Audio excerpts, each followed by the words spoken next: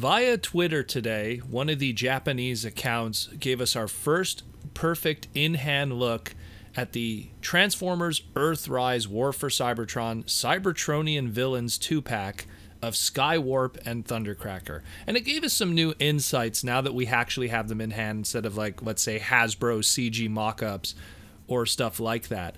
And they look really good. One of the biggest things to note is that despite the fact that they are, no surprise, repaints of the Starscream mold, they will have new head sculpts, and that seems to be always a new trend now. I know that they kind of started that with the masterpieces, where each one of the different Seekers of the original trio would have some kind of new face sculpt, and that stays true here. We have Starscream with a slightly more smirk, we have Skywarp with a yelling face, and we got Thundercracker with a more kind of grim smile. And also what's interesting is that the individual that took photos in the photo shoot kind of showed the potential of how a conehead transformation could be done, I guess basing it on what we've seen in the past with both the Generation 1 mold and that of the Classics/Generations kind of mold back in the day.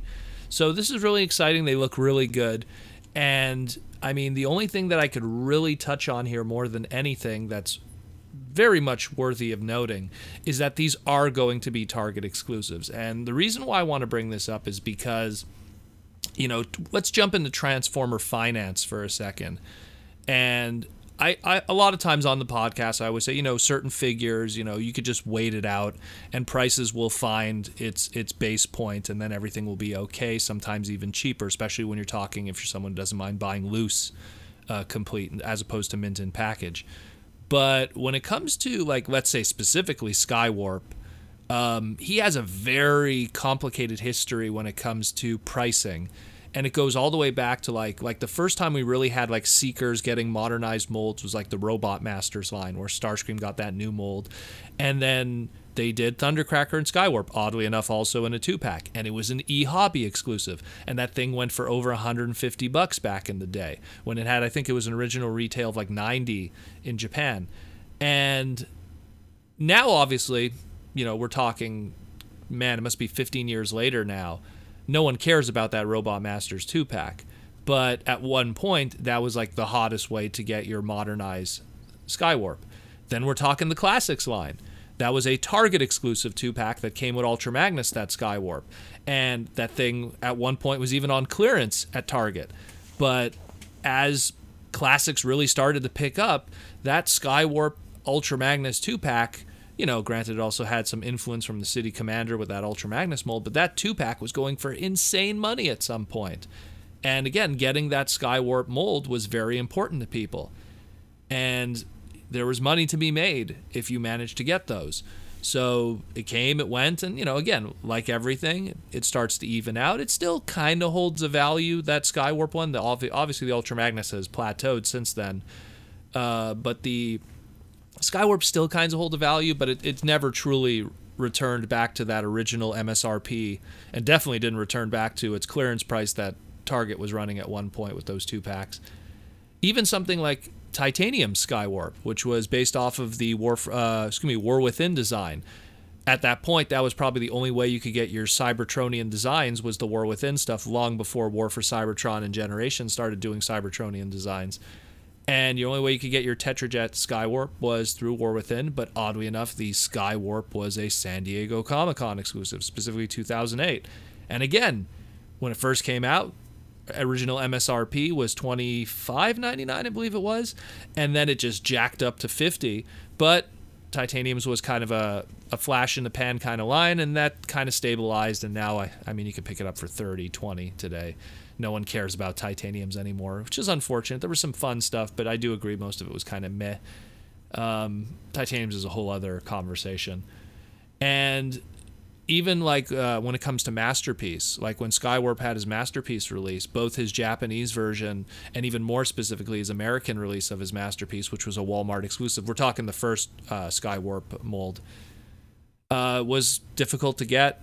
People were scalping it, was jumping up to amazing prices. Skywarp was always a headache, and it even affects us today with the Siege Skywarp. If you're trying to get your modern Tetrajet Skywarp now, his prices are still pretty high and pretty crazy. We talked about it afterwards with the seller's market on the Transformer Finance. And What I'm trying to get at here is this 2-pack.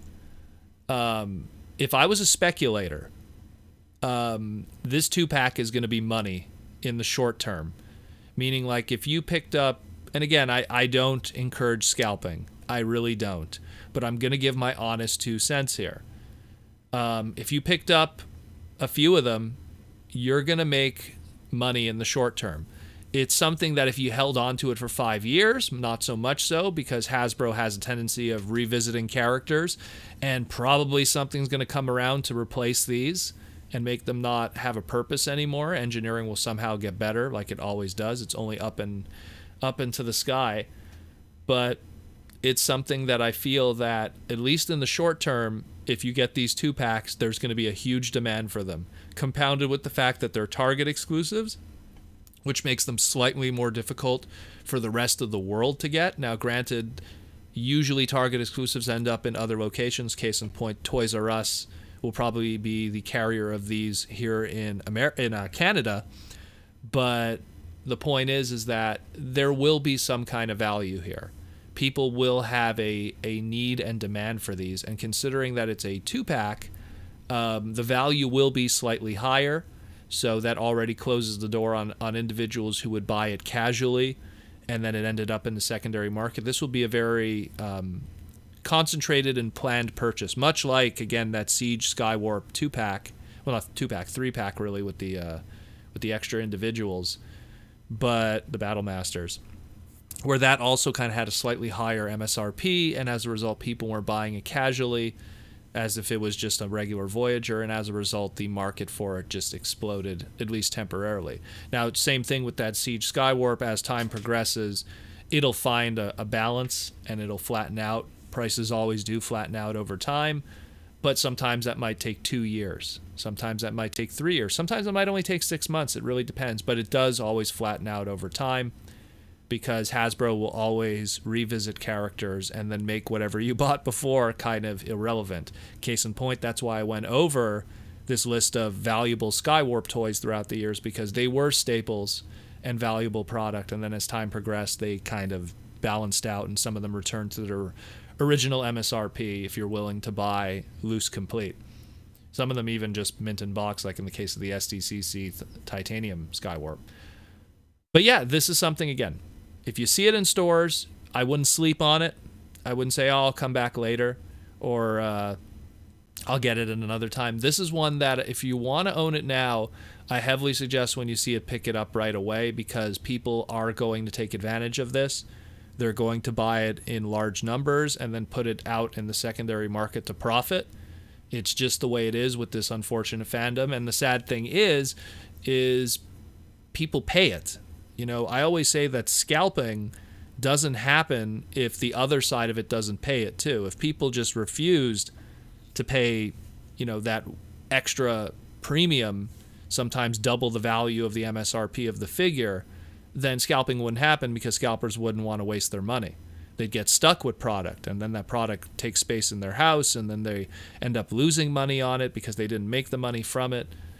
And, you know, the whole process then collapses. But unfortunately, there's a lot of people with income that just don't mind paying double. I see it all the time. I follow Transformer prices all the time, and I see crazy numbers with stuff, and people are willing to pay it. Stuff that sometimes, you know, a pre-order was available for 9 months for a masterpiece, and then when the pre-order's over and now stores don't have stock of it, all of a sudden the value of that masterpiece just jacks up completely, and then people are willing to pay the premium of $50 to $100 more, even though they were sitting on a pre-order for 9 months and never decided to drop the money on it. It happens.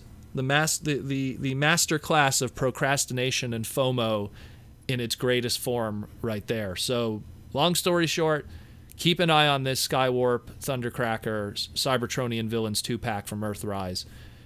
Because there's going to be some money here. There really will be.